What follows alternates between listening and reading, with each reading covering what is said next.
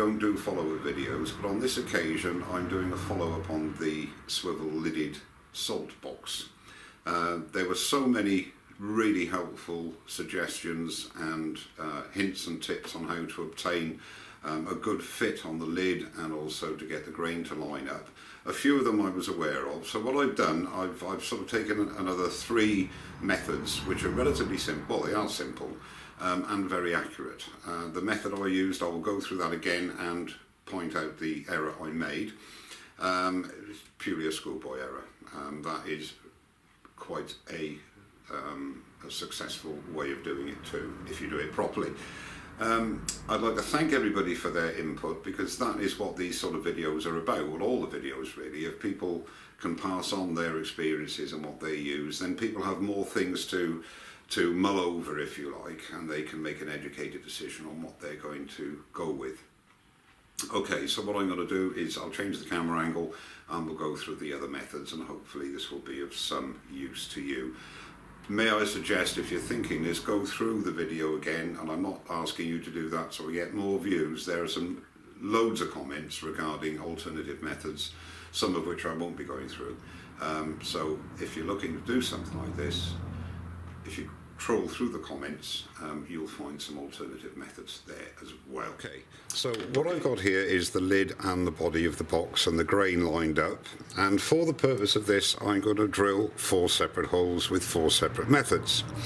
Okay, so I'm going to keep my piece together like so, and let's say I want 1 hole here on that line, and we'll call that the KB line, the Keith Barrow line, and that will become evident in a minute.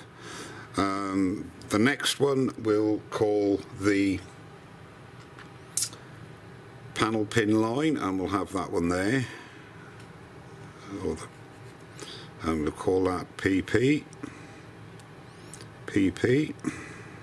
that's panel pin. Another one here, and we'll call that the dowel pin, and last but by no means least, we'll have one there, and we'll call that CF, and that's for, no you won't, we'll call it DF, and that's for depth finder. This is going to be really technical. Okay, now you'll notice that the tenon is, I've left the tenon on both the lid and the body, and the reason for that is that if I should want to do any tidying up or whatever, I can still do so.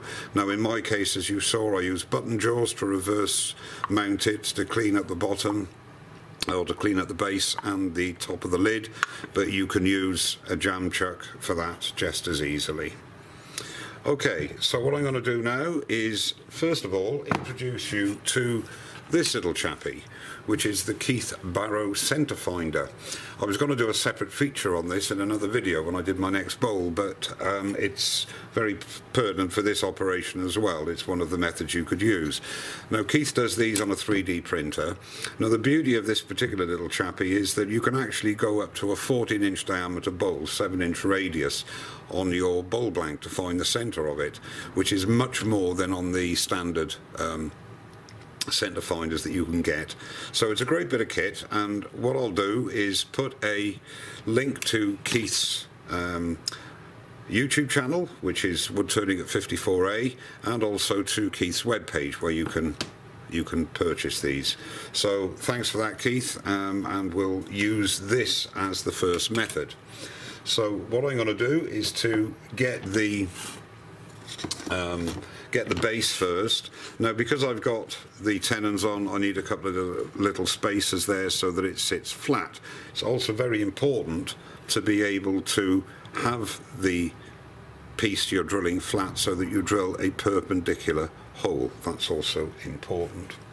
Okay, so we'll find the Keith Barrow mark, which is there. Okay, so what I'll do now is take the centre finder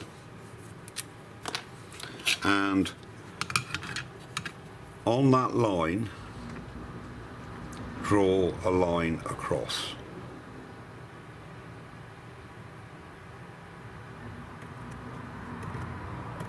Okay, then find the Keith Barrow line on the lid and do the same thing.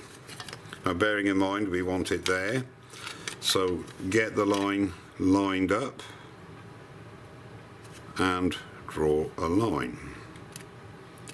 Now the reason I have this groove is because that is the width of the base. Okay, so now what you have to do is to measure the center. So just take a ruler, measure that line from the outside. Let's do it in mil because it's small, and that is 10 mil. So the middle is 5 mil. Okay, do the same on the base. 5 mil. And then with a center punch, punch the hole for your drill.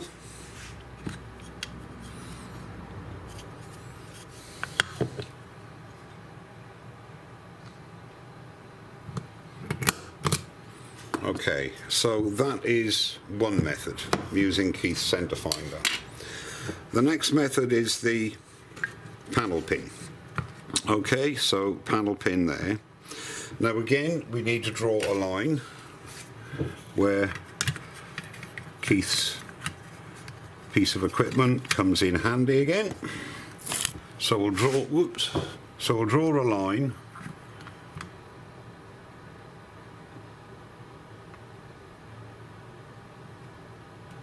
from there, and again find the center, which is 5 mil.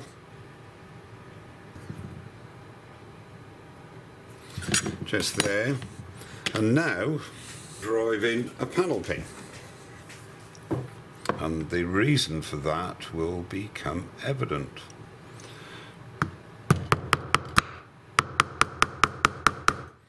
Okay, so you don't need much. Now cut that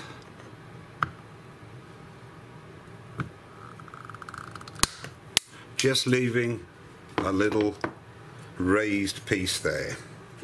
So we'll get our panel pin bit and line up the lid as well as we can. Line up the grain.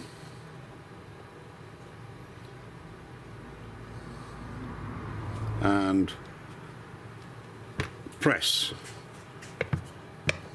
Now that gives us a corresponding hole in the lid to drill.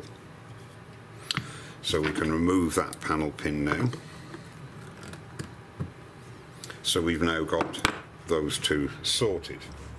Okay, the reason we're drilling a hole here first was for this method to work, and I'll be using dowel pin centre finders for when you're doing doweling work, so you can find where to drill on both surfaces that need to be joined. They're very inexpensive, you can buy them on eBay. I've had these for years when I made a project which was all doweled together. Oops, there we go. Alright, so all this is 8 mil because the rod is 8 mil. So you find your 8 mil one and you slot it into the pre-drilled hole, and like with the other two methods, you find where you want the corresponding hole in the lid, dowel pin together. So again, let's line him up, get everything as close as we can. And press, and there's the corresponding hole for that hole. And the final method is the one I used for my with my depth finder, which is what I did in the project, and I got a feeling this is going to be the least successful, but I drew a line again and put that square onto the rim and got it as square as I could and drew a line, and I did the same for the lid. Okay, now what I've got to do is to find the centre of that line. Well, we know that that is, so now we have the point marked, centre punch, and on the lid, centre punch. So now we have all our marks for drilling. So now I'll go to the drill press, change the camera. So here we are at the drill press. I've got my spacers there so that it sits nice and square, and the tenon on the base is raised so I can get a nice square hole, a nice perpendicular hole rather. Okay, so this is going to be the dowel centre finder. I'm going to drill all the ones first.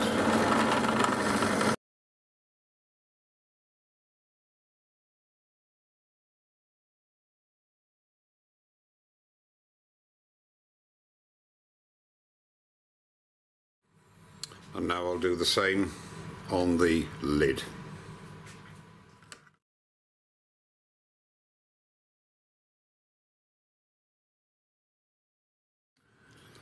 Okay, so now we'll line them up. I've got to obviously lift it because I'm not sticking these in. So the first one we'll do is the panel pin, because I personally like to epoxy the pin into the lid. Okay, so, and then make sure that the hole, corresponding hole, is deeper than the length of your rod. Okay, so panel pins together. The panel pin method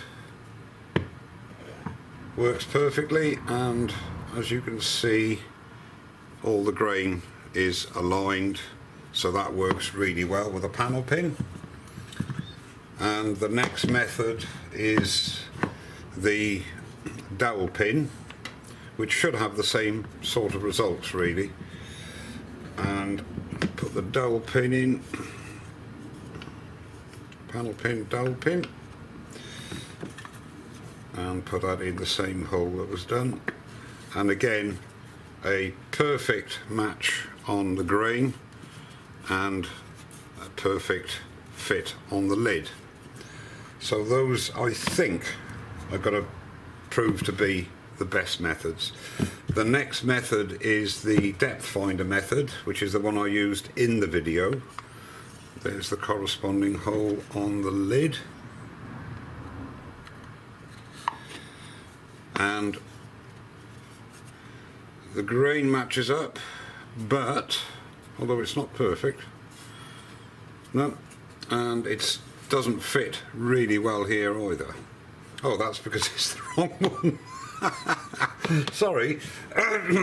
Right, okay, I added in the wrong one. Depth finder, depth finder, depth finder. Right, that was a bit embarrassing. Never mind. We like to show the mess ups. So depth finder, and that worked out perfectly on the grain lineup, and a little bit out on the body, but that is down to not spending enough time accurately measuring it. And I think we'll find the same with the Keith Barrow method, not because it doesn't work, purely and simply because you have to be extremely accurate when doing it. And again, the grain lines up fine, but the body is slightly out. But that's not, as I say, down to anything to do with the equipment, it's down to the operator. So I have to say, the best method, or best two methods, are either using the dowel centre finders, the pins, or indeed the little panel pin that you hammer into one and cut it off, leaving a little bit of raised and marking on the lid.